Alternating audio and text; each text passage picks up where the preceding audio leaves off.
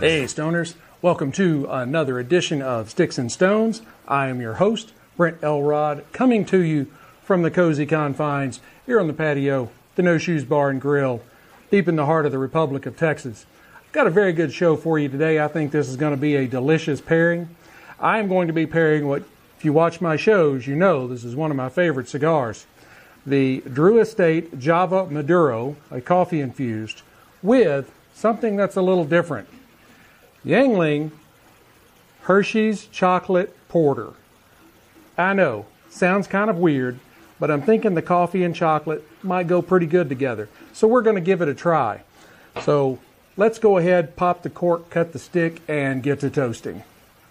Now, as I said, the Java Maduro is a coffee-infused cigar.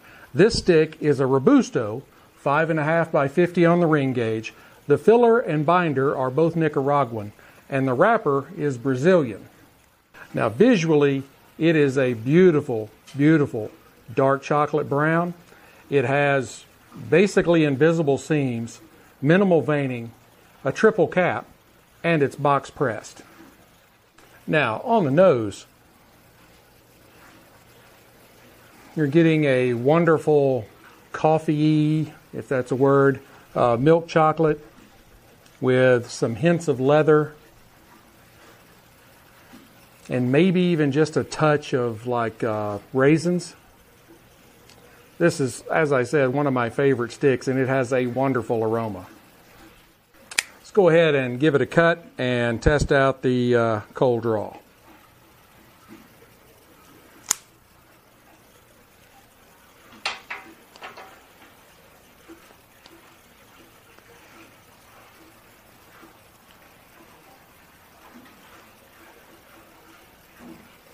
The cold draw really mimics the nose. There's a little bit of sweetness on your lips, and there are some really heavy notes of mocha. Tastes kind of like the aroma of a coffee house. It's just it's a delicious stick. I think these are going to go pretty well together. Now, the Yuengling Hershey's Chocolate Porter is 4.7% alcohol by volume.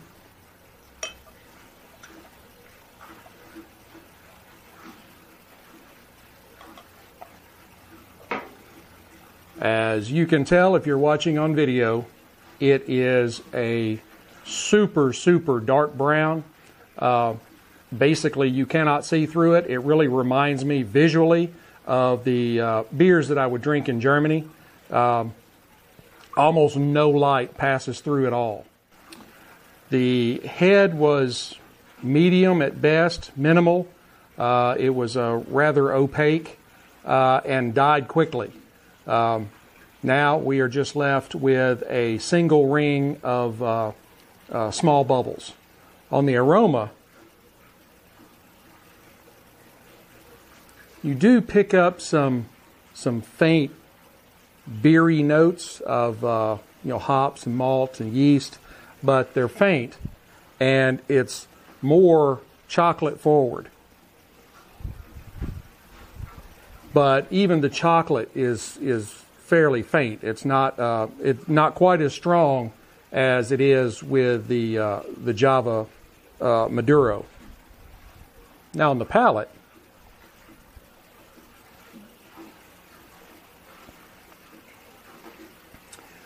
as you'd expect, it's a little heavy.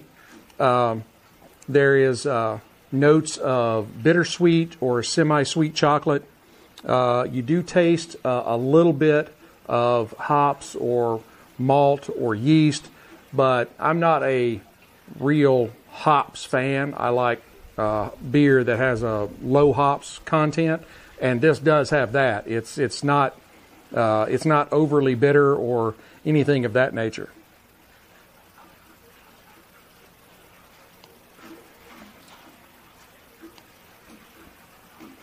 It is really good, and you do have a really nice, faint chocolate taste as you take a drink. It is definitely different. You're not used to this in a beer. So I'm going to go ahead and fire this stick up and try these two together.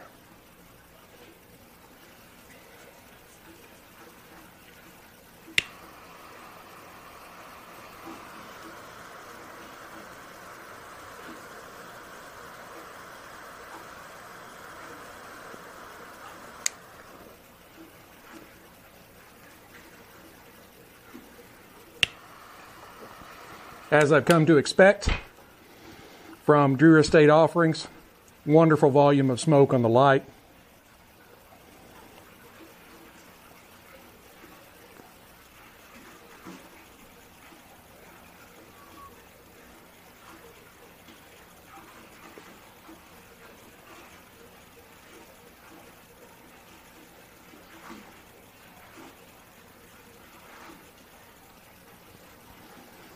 On the stick, you're getting notes of chocolate, a little bit of leather, just a little bit of tobacco, enough for you to know that it's there, but and a nice sweetness on your lips. It's a very good stick. Let's try them together.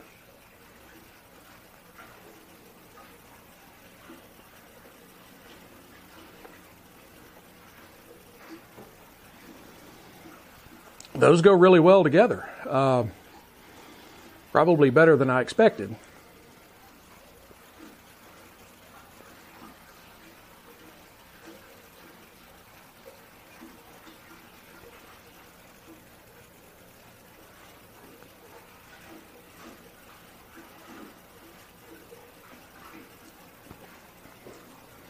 The hops and malt in the beer give it just enough brightness so that it's able to keep up with the cigar and not get overpowered by the tobacco.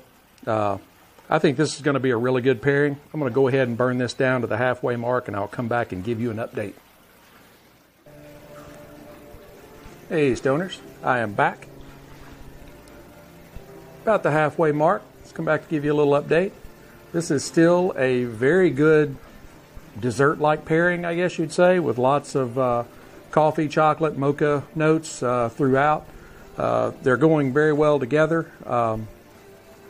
As I said in the beginning, at the first light, the brightness, the hops and barley and malt in the Hershey's chocolate porter is going very well with the Java. It is, even though it's a beer, it's not allowing the cigar to overtake it and crush it. They are melding very well together.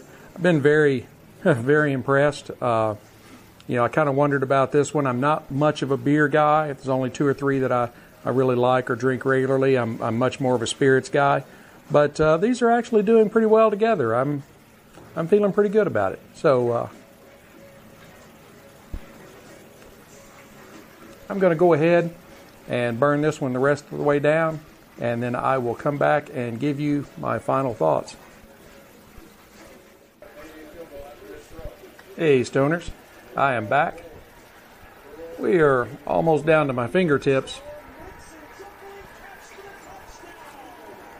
and the glass is empty. This has been a really pleasant pairing. It's probably too far outside the norm for some of the purists, but it's still very good. The cigar is one of my favorites, as you know, and I rate it about a 93 out of 100 matchsticks. The Yuengling Hershey's chocolate porter, it was good, not great. As I mentioned, these two would make for a nice, relaxing change of pace, not like a every weekend kind of thing. It's really a lot like a fine dessert after a meal. I would give the beer an 80 out of 100 whiskey stones. But these two, this is definitely something you should at least try. Like I said, they are really good together. They meld together very well. But I wouldn't do more than maybe a 6-pack of the Yuengling per year, and it is limited offering. I happened to stumble upon it at the local Tom Thumb. But overall, I really enjoyed it. It was great to sit out here and watch the Sunday afternoon football games while I burn a stick and have some Yuengling Hershey's. So I recommend it. I don't recommend it heartily. I definitely recommend the stick, but everybody should at least give the Yuengling a try. So that will wrap it up for this episode of Sticks and Stones. I look forward to getting to spend some time with you again next time. Please hit like, subscribe, share, notify, ring all the bells, blow all the whistles, whatever you have to do to make sure you know when I drop new content.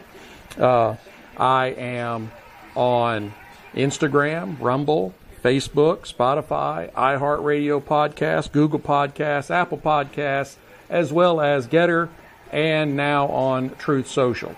I will go wherever I can go to get my episodes spread around so that everybody gets a chance to enjoy them. Please stop by the Sticks and Stones store. It's at www.sticks, STICKS-N-Stones, STONEZ, the number 1, .myspotify.com, right here, or at the end of the video where all of my contact information is at. As I said, be sure to be watching for the next episode, so we'll have our chance to get together again, enjoy a smoke and a fine beverage. But until then, keep your sticks dry, stones cold. Have a great day.